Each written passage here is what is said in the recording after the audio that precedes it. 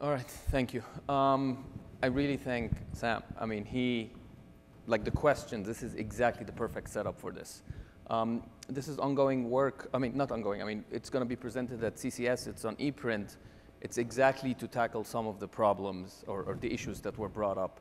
And all the points that he pointed out clearly has a lot of experience actually digging deeper into these protocols and implementing them. I claim that hopefully what you get out of this talk, that you will be forced to do these things if you use an interactive theorem prover or computer-aided verification for your protocols. All right, so what this talk is not about, there are no new protocols, no hardness assumptions, or I'm not also talking about UC yet. We're doing game-based verification, sort of modeling also.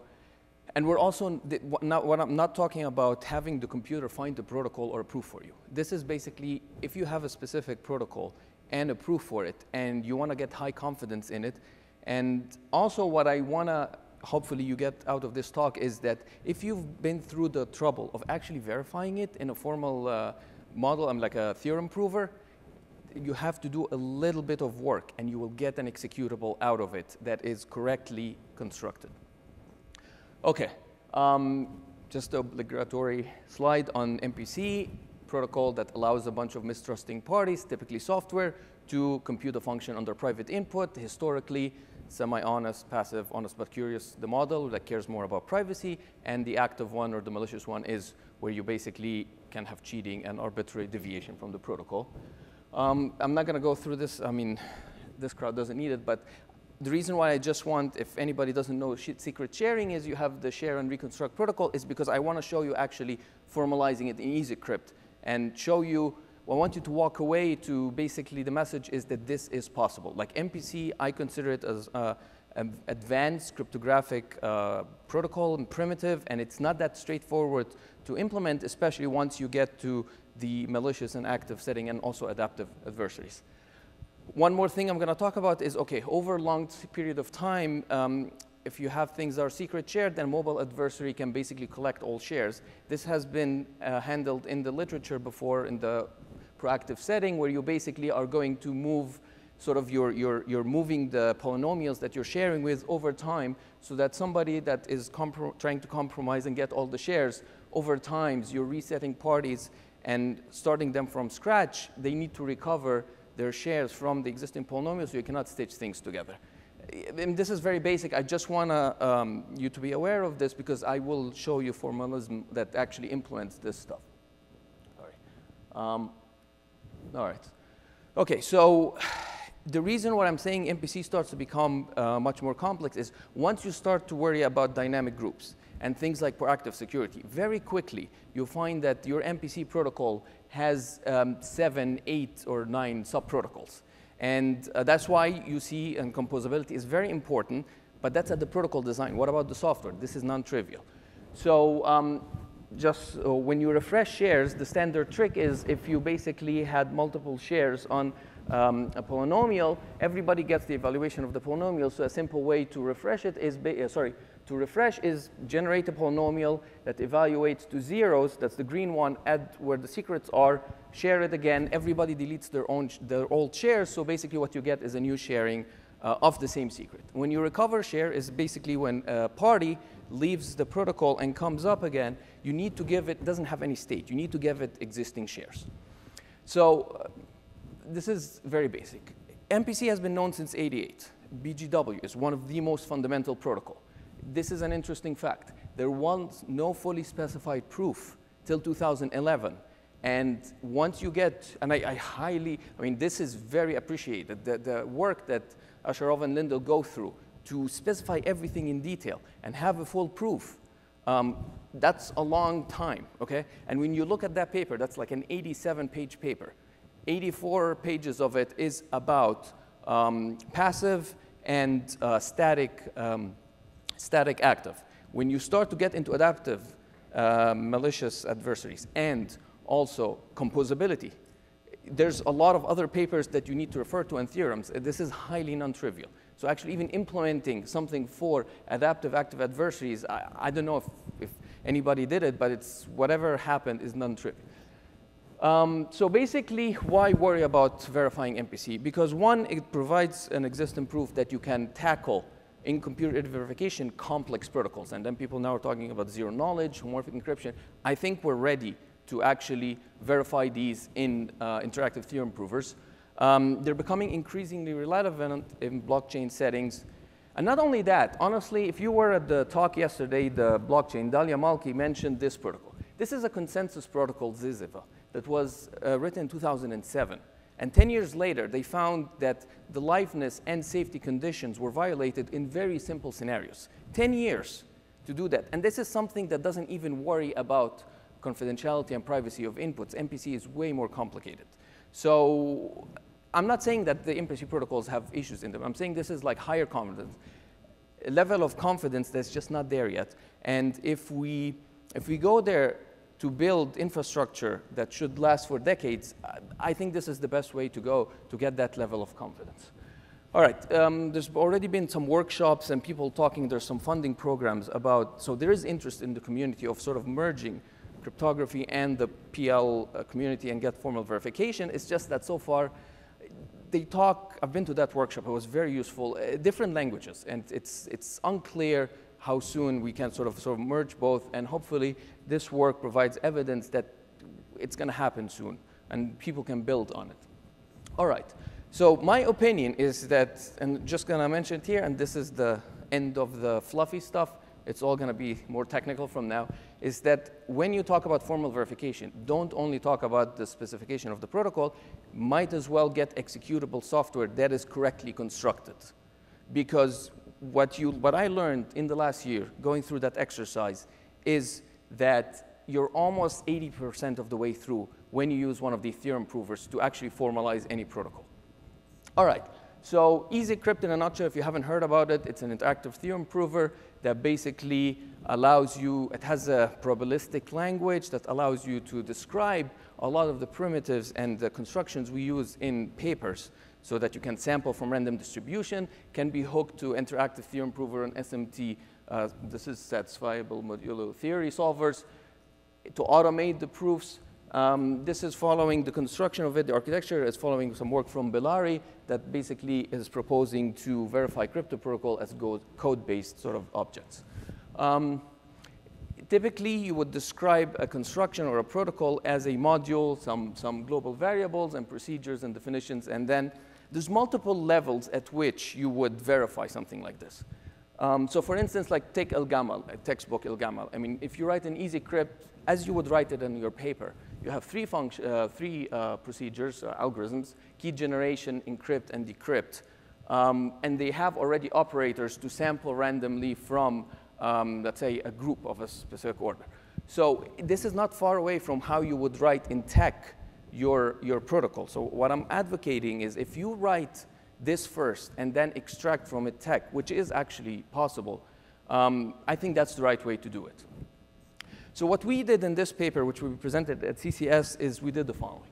We defined abstract definition for a lot of the primitives that you would have in MPC, not OT. I mean, I think that should be done. But what we did is we did secret sharing, a lot of variations of secret sharing, your standard Shamir one based on polynomial, additive, gradual. We did MPC, an abstract definition.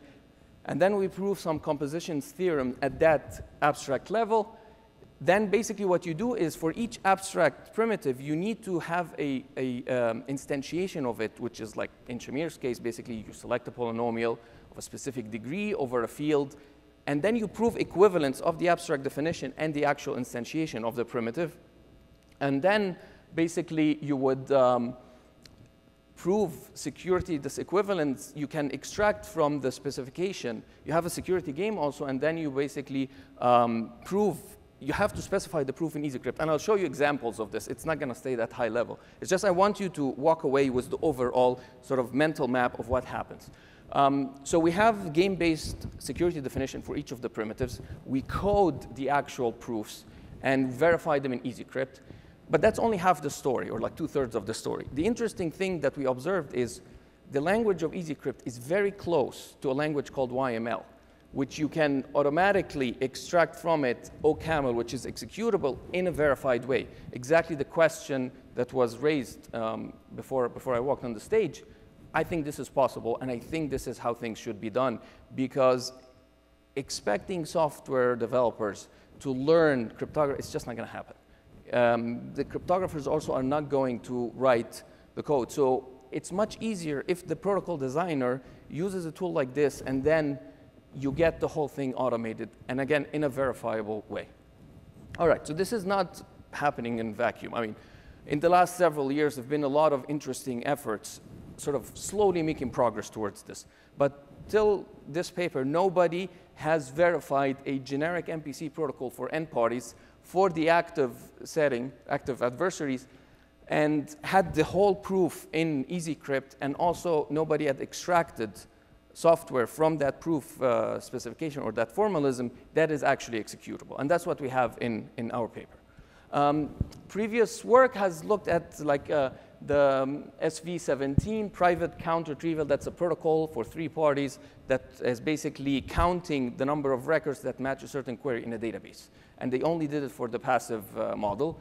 In CCS’17, they did it for YAO, 2-party computation, garbled circuits, but also only for passive. And they did extract executable software. And then finally, in 18, HK+, they did it for a protocol by Uli Maurer that's very simple. The beauty of that protocol is it's not only for threshold adversary structures, for general adversary structures, but there's a catch here that the protocol, they didn't have the whole proof actually formalized in EasyCrypt. If you read the paper carefully, you find that they did, at some point, prove that the protocol satisfies some properties, and then they have a manual step where they say, oh, if these properties are satisfied in a protocol, then you have a simulator. But it was never really coded in EasyCrypt. I think it's doable, they just didn't. And they also didn't bother extracting executable software from the formalism in EasyCrypt. So I've been talking now about these abstract definitions. So this would be, for instance, an example of an abstract definition of secret sharing. Okay? The same way you would define it in a paper, right? When you start writing about, let's say, I'm going to use secret sharing. You have a definition that says secret sharing, which is essentially what matters is what's in the red box. There are 2 algorithms, share and reconstruct. Takes and inputs some randomness, a secret, and outputs some shares. And the reconstruct takes the shares and outputs some, I mean, all this code is in the paper, and we have it also on GitHub. So, I mean, the link, I'm happy to turn it. I see people taking pictures. It's all open source. So basically, you're not really specifying how you're going to share or reconstruct. So you do this once. The good thing about this working at the abstract level is you do it once, and then later on, every time you instantiate it using a different, I don't know, mathematical structure, I mean, you can do additive sharing or using polynomials. It doesn't matter. It still will satisfy these 2 conditions.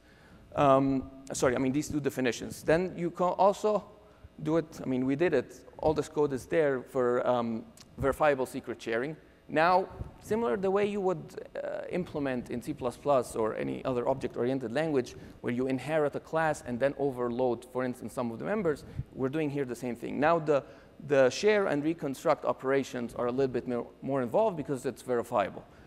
But you can do the same thing for, this is not the abstract definition anymore. Now that we have the abstract definition, this is the concrete implementation of secret sharing that's following Shamir. Basically, what this map says is basically saying you take some randomness and a secret of type secret T, which you define up there, and then you evaluate a polynomial using that secret as the free term. And the randomness, I mean, if you were here on the talk before, I think it was, who was it? Was talking about the IETF standardization process, the BLS signatures. At some point he said, you might make the sampling of the keys, I think, make it deterministic and pass it a randomness. And don't verify, I mean, don't sort of explicitly say how that randomness should be chosen. This issue, actually, we encountered it when we're trying to formalize this. We realized that it's easier to pass the randomness as sort of like the polynomial. Typically, when you write a secret sharing sort of like on paper, so you say, OK, I'm going to select random coefficients and then put the secret in the free term, and that determines the polynomial. Here, what I'm saying is the randomness you're going to pass me is going to be a random polynomial with a 0 free term, and I'm then adding to it the actual secret so that it's in the free term, and then share it. What I've found is when you try to formalize things, there are multiple ways to do the formalism, and each one can make your life later on easier or harder. There's no right answer. It's really up to your experience and your taste. So we have the same thing. For instance, this would be additive secret sharing, a concrete implementation of it that satisfies that abstract definition. And then we have the same thing like commitment scheme, Peterson and Feldman. And then what we have in the paper is at the abstract level, we're proving that if you combine a primitive that satisfies the honest but curious definition for basically that the shares are independent of the secret, and then with a commitment scheme, then you get verifiable secret sharing. Again, this is proven at the abstract level. And this framework, basically, anytime you instantiate any of these primitives using a concrete mathematical structure, that protocol will inherit the composition proofs that you did at the abstract level. So that's actually very useful because these compositions you prove once. I mean, this is not UC composition. This is composition in series. So we did the same thing for MPC. Just this is an abstract definition of what could be an MPC protocol. I mean, again, this is very high level. It's like you have inputs, you have players, you have IDs of players, you have phases, you have an output phase. Doesn't say anything. I mean, think of this as sort of the ideal functionality. But then you have to instantiate this actually using concrete protocols. And we have also, because initially when we started, we're very ambitious. We wanted to actually do a proactive protocol for dynamic groups and dishonest majority. That didn't happen. We settled for just honest majority and proactive, but no dynamic groups yet. So we have some composition theorems in the proactive setting that are formalized at the abstract level.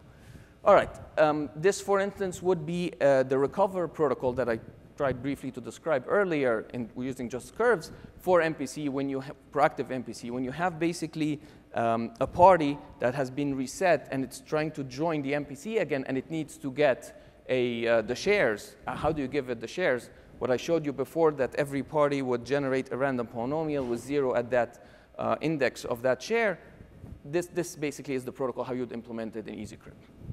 All right, so far I'm talking only about abstract definitions and concrete instantiations. Then there's the proof. How does a proof in EasyCrypt look like? Well, I mean, the proof script will basically be a bunch of definitions at the beginning. You're importing the modules, the abstract definitions you want to satisfy, and the concrete instantiations. And then you're defining the type of the adversary. We're defining here an oracle, because in the security game, you have to allow the adversary to query the share functionality with any secrets that it wants.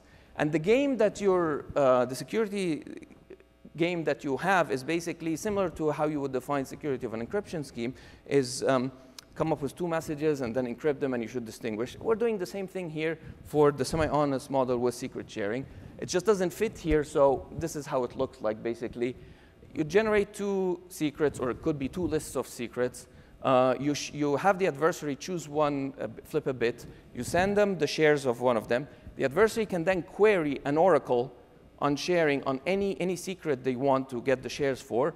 And at the end, they should have guessed a bit. And you basically, in EasyCrypt, because you can compare 2 probabilistic distributions, you compare if the 2 bits are similarly distributed or not. I mean, depending on if you want to have a statistically secure or a perfect security or computational, you can do all this in EasyCrypt. So we've done all of this this is the list of primitives and proofs we had.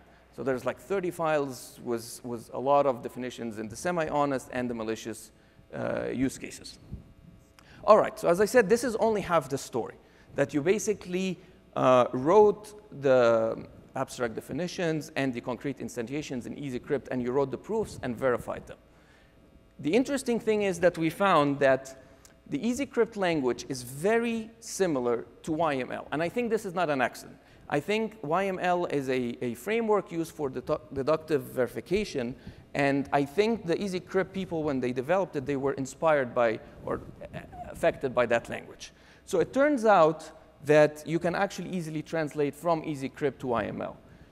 And then I don't know if you've heard about OCaml or not before, it's a language that's been around for a while. It's very heavily used in the verification and PL community, and it's really designed for safety. So what we basically did is we wrote a small tool that translates from an EasyCrypt specification of a protocol to a YML specification of that protocol. And then once you're in YML, you have all the power of the Y3 framework. There's a lot of tools that can verify YML code and that can also extract code from YML to other languages. So there's already work that extracts OCaml. That tool is verified, like a verified tool that would translate YML to OCaml, and OCaml is already executable.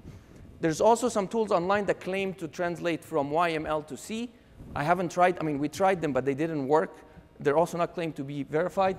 PVS is the proof verification system, which is the interactive theorem prover of SRI. It's been around for 20 years.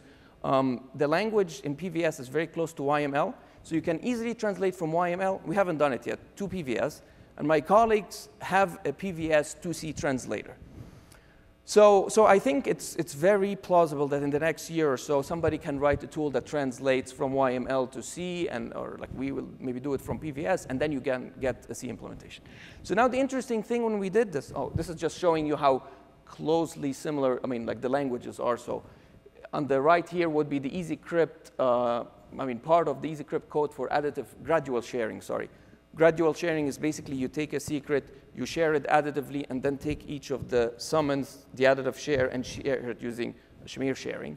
The reason why we use that is because it's used in some protocols for mixed adversaries that basically, if you were at the talk yesterday from Dalia, you can have these trade-offs between how many parties are corrupted passively and actively, and it's sort of a dial. So you look at the protocols that do this, they use the notion of gradual sharing with a different increasing degree of polynomials for the different shares, the additive shares. So on the left, this is the EasyCrypt code for a gradual sharing scheme. And on the middle, that's the YML code.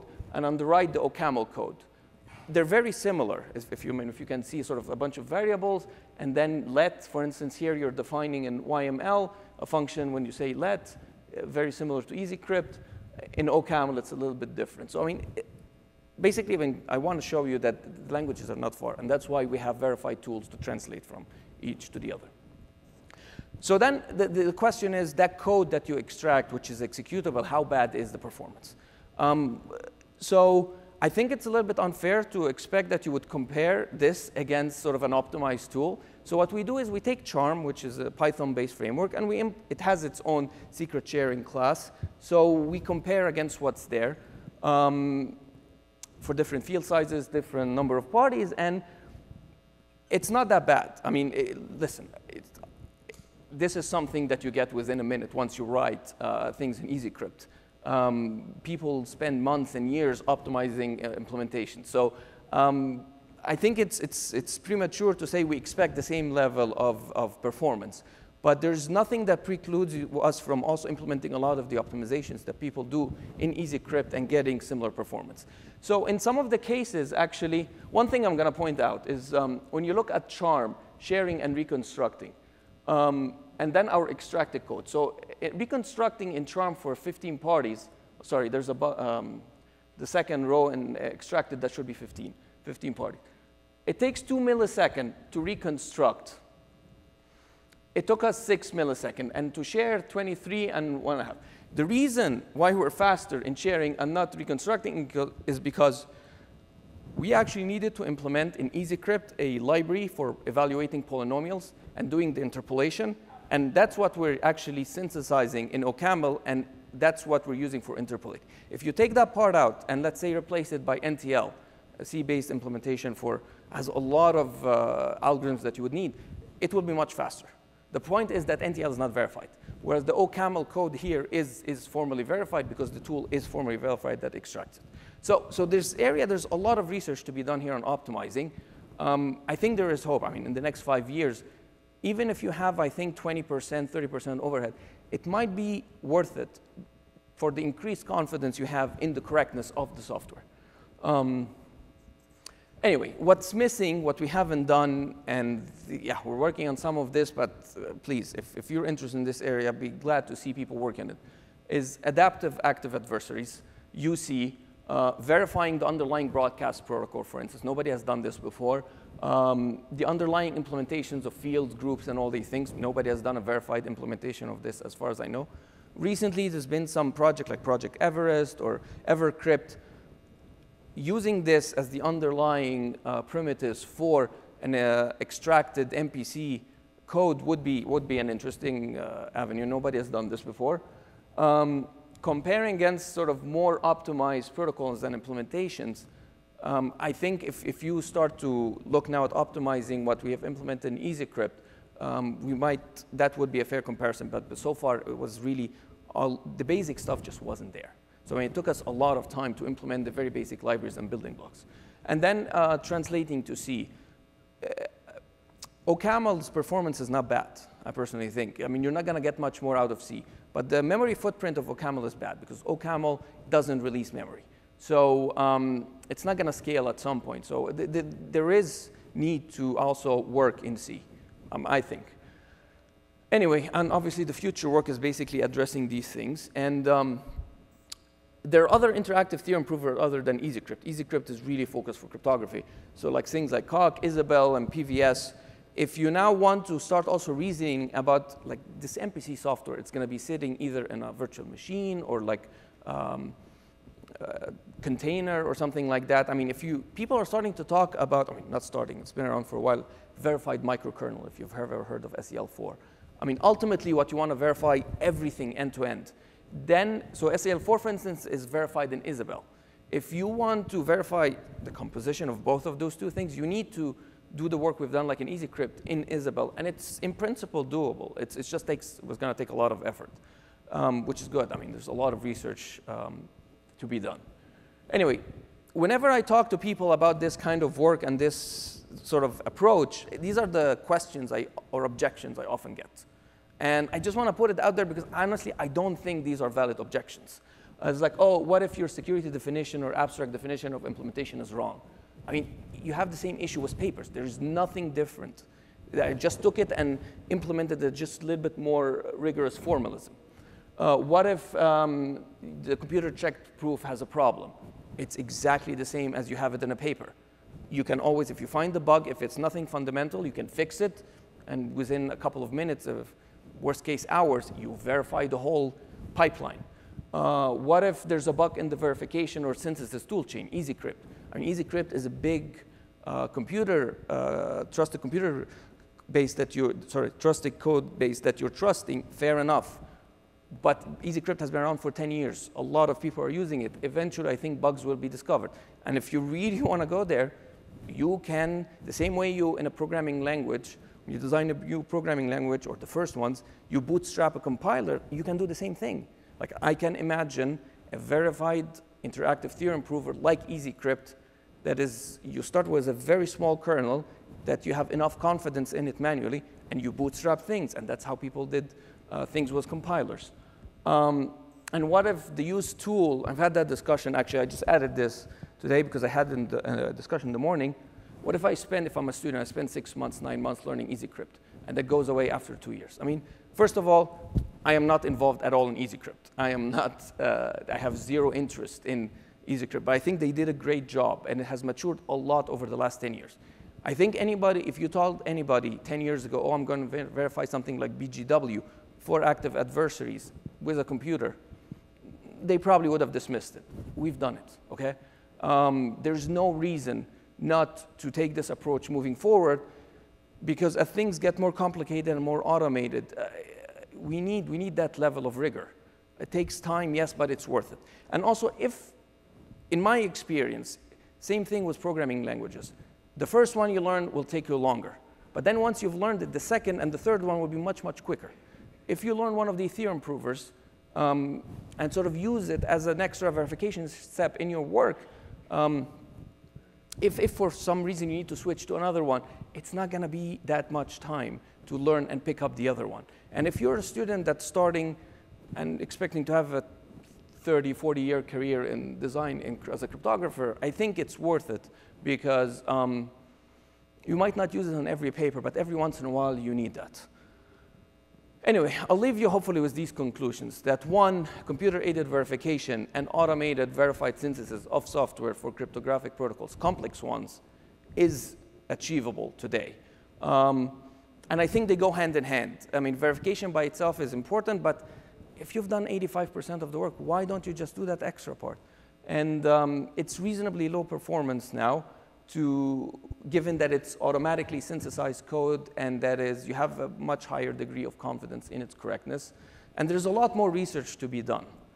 And yeah, with that, I'm happy to take any questions. I hope that this is something, expose you to something new today. Thank you.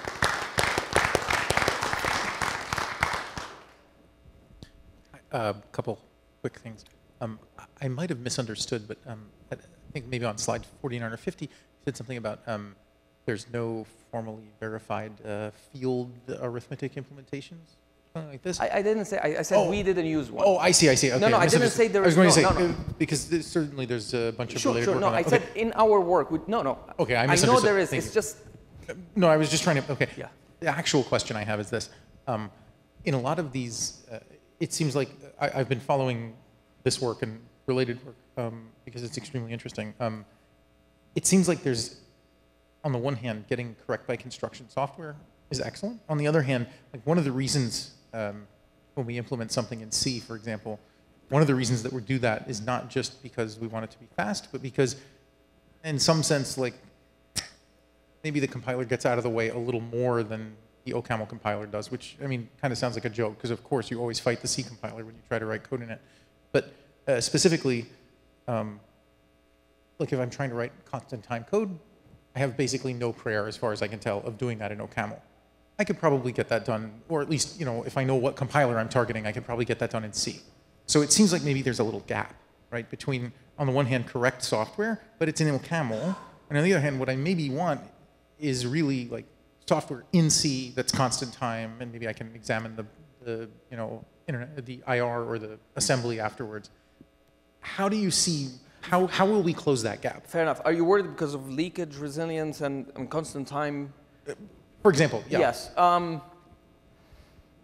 I think if you want to do that, I don't think EasyCrypt in its current format has to do that. I think you would need to move to something like Cog or Isabelle. And I mean, I'm not very familiar with that area of research. Some of my colleagues actually have been working on sort of these constant time implementations. I don't have an answer. I haven't looked at it. I don't think there is, it will require a lot of work. It would require probably, like I can imagine it, as I said, if you move to PVS, which is very close to YML, you can extract C from it. And PVS is based on higher order logic. It's very generic. You can start reasoning about these constant time. It's just nobody has done it yet. I see. Okay. Thank you very much. I'll tell you what, honestly, we did OCaml because at some point it was just two of us, and it's a lot of work, and we needed to go. This is excellent. It's great. Yeah. It's just like, of course, as you said, there's tons more work to do, and I'm worried about one thing. I'm sure everyone else is worried about, you know, 10 other things. But yeah, so this is a good answer. I really appreciate it. Thank you. Thank you. Hi. Small comment on the question just now. So, I mean, you mentioned EverCrypt. I mean, one of their motivations is to get the software down, all the way down. There's a team in Taiwan verifying the assembly level. So there is other works in high assurance cryptographic engineering. So it just has to interface somehow. Question to you. You implemented a whole bunch of Shamir things, and I see like sharing and resharing and, well, reconstruction. But is your protocol taking into account that you don't actually have to reconstruct it? I mean, do you have, for instance, a Diffie-Hellman where you never reconstruct the share, but you just apply it using the shares? I'm sorry. So I mean, like when you do secret sharing and you want to run Diffie-Hellman, okay, you don't have to recover the secret. You can just apply the yeah. We don't. The recovering is. I mean, it's up to you when you want to recover. I mean, we're composing these. I mean, you can just share and just. Are you asking? I mean. But I mean, do you have the functionality to do Diffie-Hellman without ever reconstructing? We don't. We haven't implemented anything in Diffie-Hellman. I think other people implemented Diffie-Hellman. Because I mean, that's what would really interest me. Because I mean, once you have recovered the share, it's gone. I mean, if your malicious member gets the combined share, or you assume that the combination takes place somewhere else. I mean, in your model, are you assuming? So where we're doing MPC, so everyone would share their inputs, and you're computing a circuit as additions and multiplications. You can leave the result secret shared without reconstructing. So you can leave it without reconstructing. I mean, So when you say reconstruct, you're reconstructing the result of the computation. Yes, yes. You're not saying you're reconstructing the Shamir secret. No. Okay, no, that sorry. was, Yes, that was reconstructing my the question. result of the computation. Okay, cool. Yes. Then I'm happy.